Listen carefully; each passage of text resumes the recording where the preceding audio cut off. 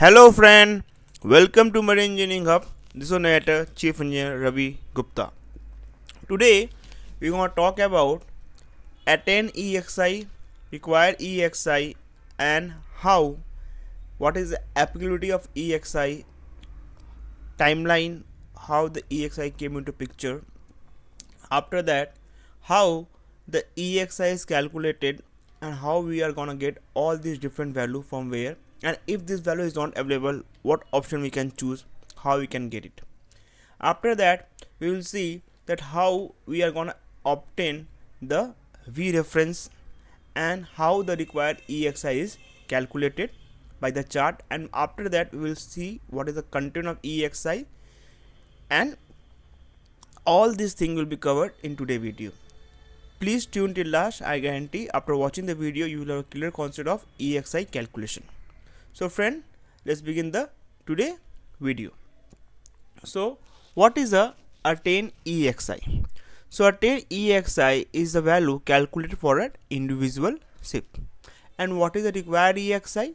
Required EEXI is specified for each ship type and size. So basically the main purpose is that the Attained EEXI, which is calculated for an individual ship, should be less than or equal to the required EEXI, which is specified by the IMO for the each ship type and size. So before learning about Attained EEXI and CII, we should know that what is the applicability of the EEXI. So all the ships of 4000 GT and above which are engaged in international voyage should need to follow the EEXI. Okay, so where the EEXI is not applicable, EEXI is not applicable for the ship which is not propelled by mechanical means. EEXI is also not applicable for fixed platform, FSU, drilling rigs. It is also not applicable for a category A ship in a polar code. It is also not applicable for non-conventional propulsion. So in examination sometimes they ask that what is the applicability of the EEXI. So you should say that the EEXI is applicable to all ships of 4000 GT and above which is presented before 1st Jan 2023. All ships which are constructed before 1st Jan 2023 need to follow the EEXI index, but there are certain exceptions are given which are not popular mechanical means, the drilling rigs, the fixed platform, the category A ship of the polar code, and which are non-conventional propulsion system such as LNG carrier, cruise passenger ship or hybrid propulsion are kept outside from the EEXI. So let's understand the timeline of the EEXI. So as you know, in June 21, MEPC 76 was adopted and it laid the foundation of EEXI, which entered into force on November 2022. And the EEXI started from 1st Jan 2023, and all the ships need to review their EEXI index and need to make the ship implemented in their first annual intermediate or renewal survey after 1st Jan 2023, and the EEXI effectiveness will be monitored on 2026, and after that we will see what is the further changes the IMO will bring. Okay, so the ship delivered before 1st Jan 2023 first annual intermediate renewal survey of the IAPP certificate need to be done. After that, if your ship is delivered after 1st Jan 2022, in that case you have to carry out initial survey of the IEE certificate. Okay, so in that case it means that these two things need to be done. If your ship is delivered before 1st Jan, you have to first follow the IAPP certification, after that IEC certification. But if your ship is delivered after 1st Jan 2023, you only just need to have only IEE certification. Okay, so this is how the work means. New build ship, first as you know it comes EEDI, but EEXI came for all the SIP including EEDI and the SIP which are before the EEDI. So how we are gonna meet, we will see. Now in EEXI, in simple way, if you say what is the EEXI, so EEXI is the energy efficiency existing SIP index. What is the existing means? Existing means all the SIP which are present before 1st Jan 2023, they are considered as the existing SIP, including the EEDI SIP which is applicable from 2013 is included in that. So the requirement for EEXI enter into force, as you know, 1st Jan 2023, 1st November 2023. Okay, and why we are following all this EEXI regulation? Because we want to improve the carbon intensity. Okay, and this is a one-time certification process. After that, let's see the formula of the EEXI. So the formula of EEXI is almost same and look like the EEDI. It consists of CO2 conversion factor into SFC, specific fuel oil consumption of an engine, into engine power, and by capacity into EEXI V reference speed. So you need to see the conversion factor. The conversion factor is which type of fuel you are using. Based on that, the conversion factor is given. SFOC is given in gram per kilowatt hour. Engine power is given in kilowatt. Capacity either it be deadweight or gross ton depending upon the type of ship, and EEXI the V reference speed. So what is the unit of EEXI? It is a gram per nautical mile. So CO2 emission gram from a ship when a ship sail 1 ton of cargo for 1 nautical mile. So what do I mean by gram per ton nautical mile? It means that amount of CO2 means amount of gram of CO2 which will be emitted from a ship when the ship transport a cargo of 1 ton for a 1 mile. That is the unit of a EEXI. Okay, one time I will more say, it means that amount of gram of CO2 which will be emitted by the ship for 1 ton of transportation of a cargo for a 1 mile, that is called gram per ton nautical mile. Okay, so CO2 conversion factor basically depend upon the type of fuel. If you are using VLSFO or heavy fuel oil, in that case the grade will be around 3.2 3.1. if you are using diesel oil, it will be 2.1 2.02 depending upon the value is given. Means after that, specific fuel oil consumption. The specific fuel oil consumption is measured at 75% of the MCR for main engine and 50% MCR for the auxiliary engine. And the engine power is basically measured in the 75% of the installed MCR power. In case of a EPL, 83% of the MCR limitation. Capacity deadweight is basically for container is 75% of the deadweight, and for passenger ship it is a gross tonnage. EEXI V reference speed is basically measured in 75% of the MCR. So if we see here, the formula is same as the EEDI, but some parameter definition are different. What? The specific fuel oil consumption. The first question sometimes they ask that, okay, you are telling that you are gonna take SFC from 75% of MCR, 50% of MCR, but where you are gonna get this value? So you are gonna get this value at a NOx technical file. So the specific fuel oil consumption value you are gonna get from a NOx technical file. Now sometimes they will ask, okay, you are saying that a specific fuel oil consumption value for the EEXI calculation you will get from NOx technical file, but suppose there is no mention in the NOx technical file of a specific fuel oil consumption, then what you will do? So if the value is not mentioned in a NOx technical file, in that case you will take a default margin which for main engine 190 and for auxiliary engine like this. But what value need to be put if NOx technical file doesn't apply to the propulsion system? In that case you need to contact the manufacturer and confirm from the verifier what value need to be put. So there are three questions. The first question is that how you are gonna get the value. In normal case you will get from the NOx technical file. If the NOx technical file does not mention any value for a propulsion system, in that case you will take these two value. if the notch technical file does not apply to the propulsion system, in that case you will contact the manufacturer and confirm from the verifier.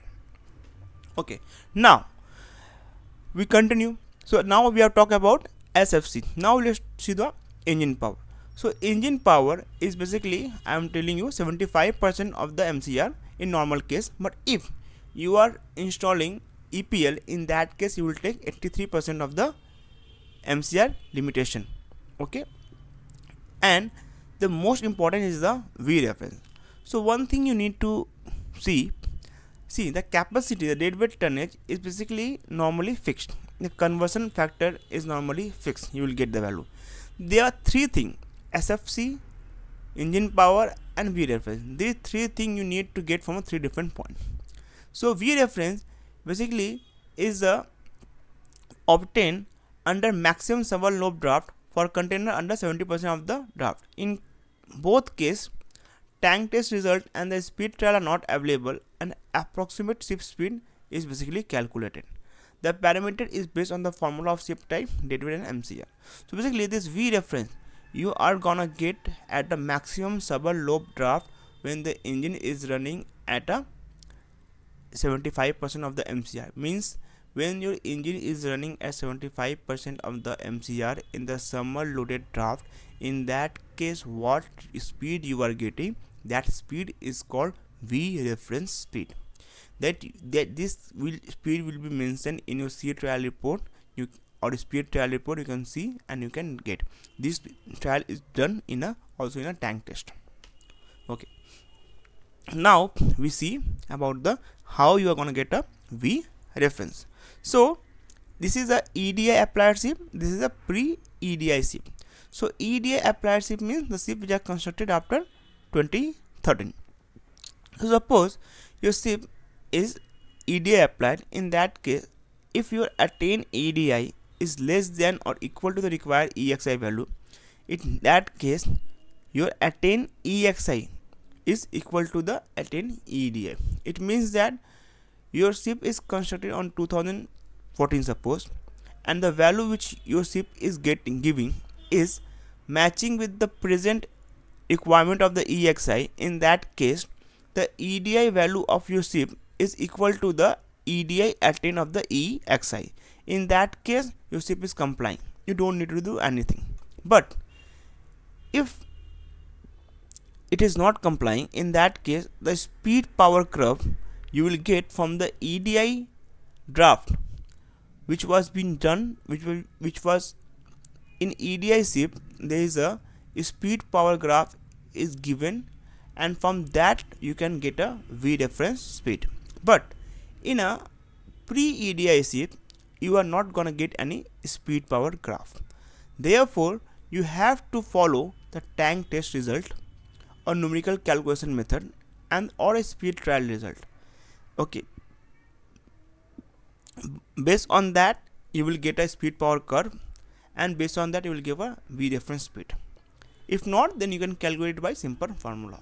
So the difference is been done based on the type of ship. If your ship applied the EEDI, even if the value is not matching, the attained EEDI value is not matching, you can get easily the V reference from the speed power curve. But if your ship is pre-EEDI ship, in that case it may happen that you don't have any speed power curve. In that case you have to follow different method which have been given. Tank test result under EEDI or design draft, if you have, then you can get the value. Numerical calculation under EEDI draft, if you have, you can get. Or speed trial result under EEDI or design draft, if you have, you can get. Otherwise you can calculate by simple formula. Okay, so now how the required EEXI is calculated. So as you can see, the formula is also almost same like the EEDI. So required EEXI is equal to 1 minus x by 100 into EEDI reference value. This EEDI reference value is given based on the specific type of ship, is given by the IMO based on the reference value, which is based on the number of regression curve they are calculating. And this x is the regression factor which is applicable based on the year of construction of ship to improve the CO2 emission, is equal to the required EEXI. So as you know, phase 2013 it was implemented. From phase 1 started from 2015, then phase 2, then phase 3. So the phase 0 was 2013 to 2015. So basically the EDI reference line you are seeing here. Okay, this is a EDI reference line. Okay, so this EDI reference line is been basically designed from the regression curve, which is calculated based on the number of value obtained over a experiment period of time. So how this required EEXI is calculated? This required EEXI is calculated based on the reduction factor is given based on the different type of SIP. For SIP having 22 lakh delivered tonnage and above, reduction factor is 15, 20,000 to 2 lakh 20%. So based on like that, for SIP of different deadweight tonnage it will be calculated like that.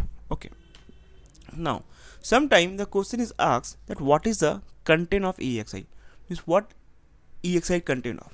So EEXI normally first contain of general information, that who is a SIP owner, SIP builder, hull number, IMO number, SIP type. After that it consists of what is the principal particular of SIP, what is the deadweight of SIP, what is the length overall, length within perpendicular, depth, breadth. After that it consists of what a surveyor want to hear now. Surveyor want to hear these three things. Okay, so you should remember one thing very much.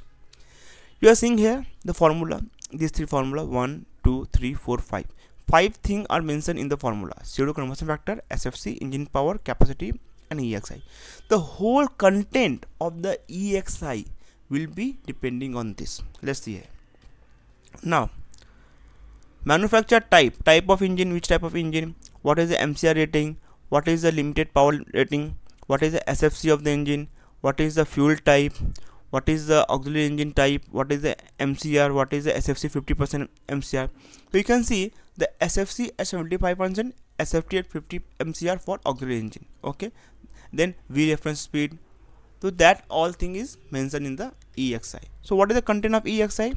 Deadweight gross tonnage, principal particular of the main engine and auxiliary engine, shift speed, estimated speed power curve, principal particulars, estimated power speed power curve, description of energy saving equipment, calculation of Attained EEXI for LNG carrier, and all that. So as you can see, so that will be the basic content of the EEXI. So I hope after watching this video you know now what is the content of EEXI, how the required EEXI is calculated, how we are gonna get V reference even if for the SIP which are constructed before EEDI. So SIP constructed before EEDI need to have this chart. Okay, and for EEDI SIP you are getting from a speed power curve which was done in the EEDI calculation. After that we know that what is the formula and how this value is being calculated, from where we are getting the value, and now we know that what is the timeline of the EEXI.